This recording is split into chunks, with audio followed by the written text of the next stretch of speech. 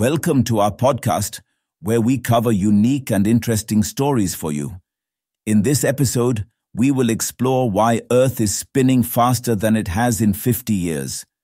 Scientists believe that each day is shorter than 24 hours owing to the change in the speed of Earth's rotation, which has increased over the last 5 decades. Daily Mail reported that since 2020, every day is taking less than 24 hours. In fact, July 19, 2020 marked the shortest day ever since data collection by scientists began in the 1960s. July 19, 2020 was 1.47 milliseconds shorter than the regular 24 hours. This goes in direct opposition of previous records, under which the planet took longer than 24 hours to complete a rotation. In July 2020, the International Earth Rotation and Reference System Service had announced that no leap second would be added to the world's official timekeeping in December 2020. Leap seconds refer to adjustment of time, akin to leap years. According to the IERS, leap seconds have been added to 27 days since the 1970s.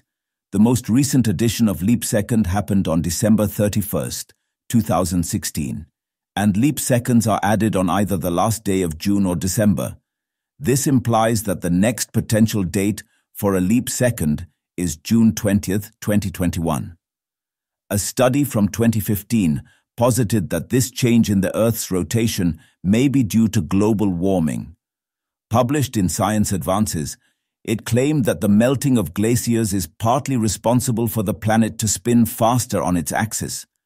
Scientists claim that on average, days are about 0.5 seconds shorter than 24 hours. Scientists around the world are considering whether to delete a second from time.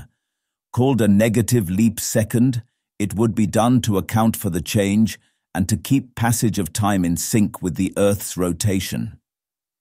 Keeping atomic time in sync with solar time is important to keep satellites and other communications equipment in sync.